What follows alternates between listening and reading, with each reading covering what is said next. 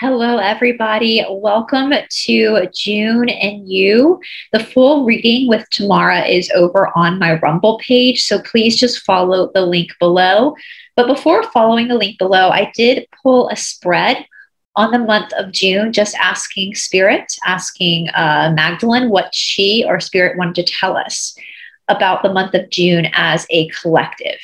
And the overall feeling, which is the Page of Swords at the top there. Now, this is the Light Seekers deck, which is one of my favorite decks. I feel like this is the deck that I channel the best with. I have ordered a deck that's not holographic, so that going forward in the future, it'll be easier to see on camera. But the Page of Swords at the top here, this can be a communication card, but it's also kind of like this bursting of new ideas, creativity. It's a very positive card.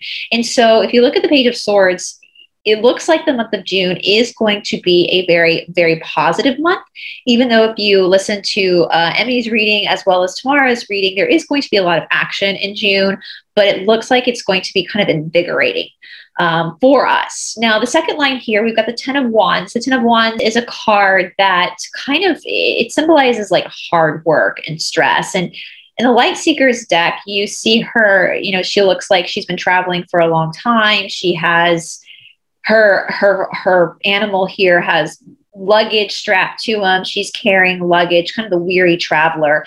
In the traditional Rider-Waite deck, the Ten of Wands is the guy actually pushing a bustle of wands.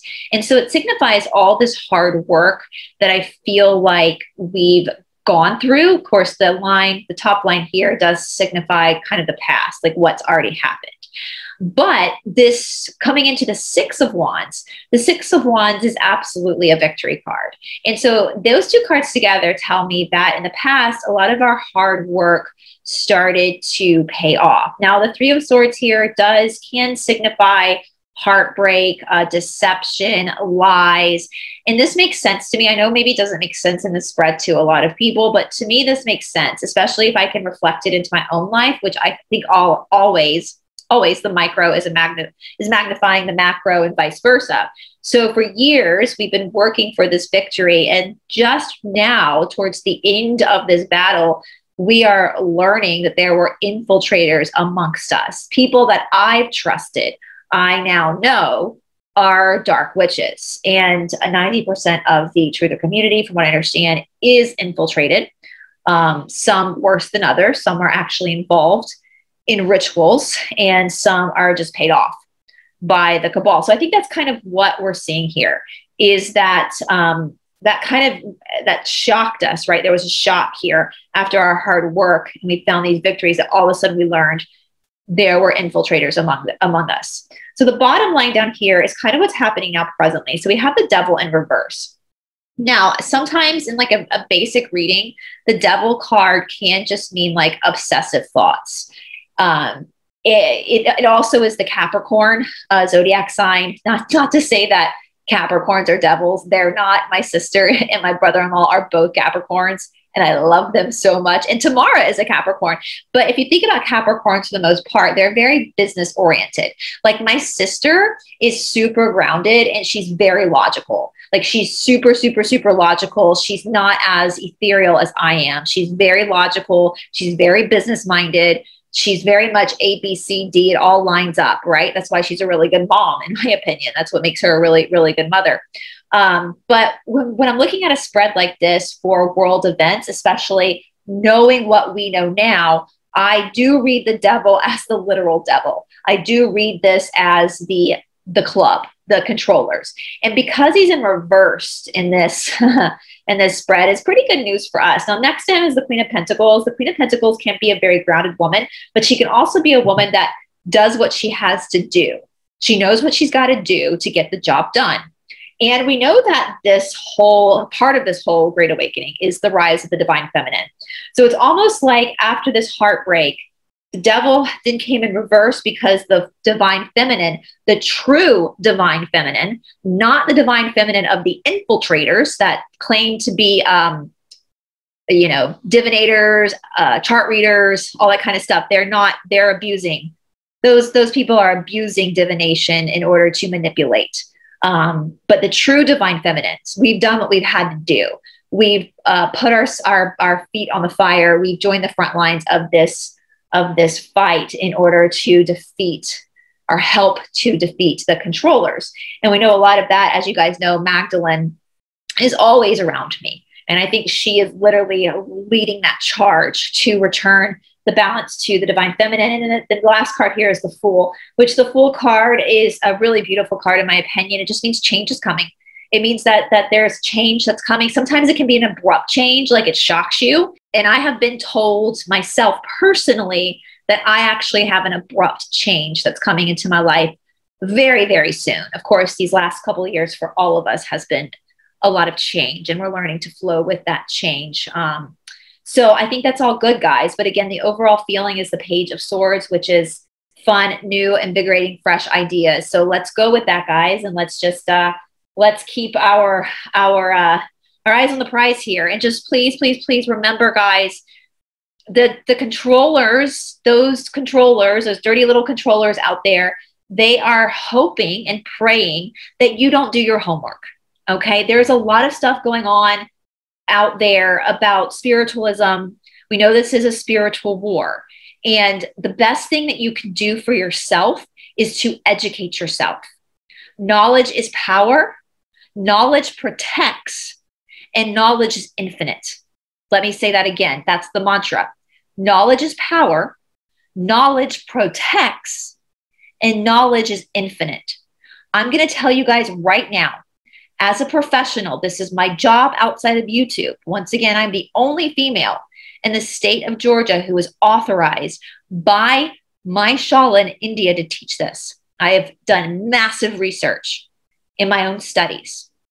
Meditation is not about visualization. Meditation is not about visualization.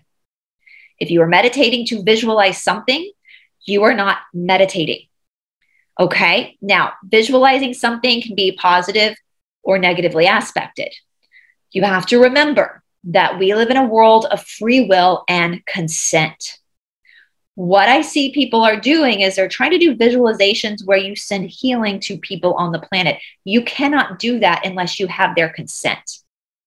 And remember, there's a good light, there's a true light, and then there's the light of the darkness, the Luciferian light.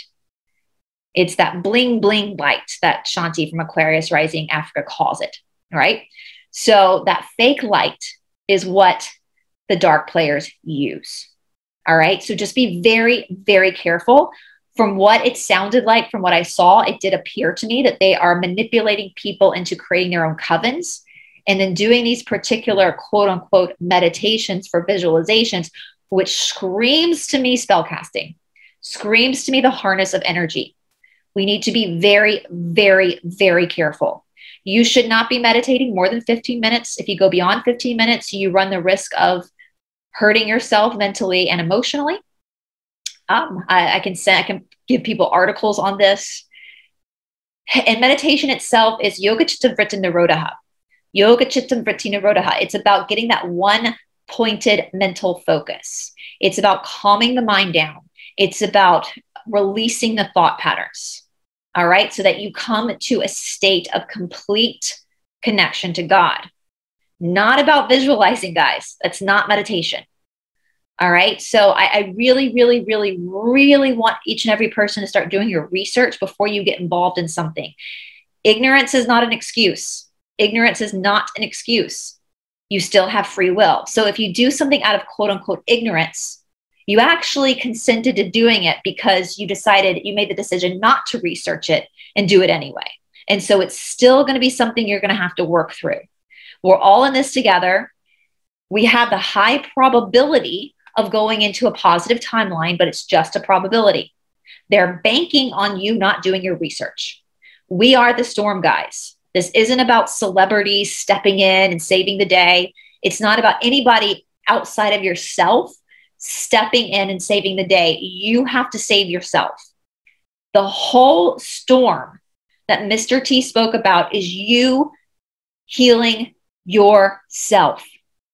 You healing yourself, you doing your own shadow work, you connecting back with the true God, you connecting back with your authentic self. It's not about waiting for some miraculous hidden army to come out and rescue you. No one's going to rescue you. You have to do it yourself. And that is fantastic news. That is fantastic news. You have that power. That's the plot twist. That's the plot twist. You are the storm. So please be mindful, guys, of everything. Research everything I say too. Don't just take my word for it. Research everything I say too.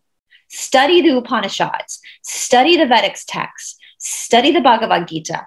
Study the Yoga Sutras of Patanjali. Study these texts so that you have that knowledge. Again, knowledge is power. Knowledge protects. And knowledge is infinite. All right, guys, go down to the description box below and you will find the link to Teymara's reading on June. She will be on the channel later this week for a full episode. Also, I believe I'll be doing a coffee chat tomorrow with Catherine Edwards, since we didn't get to do it last week.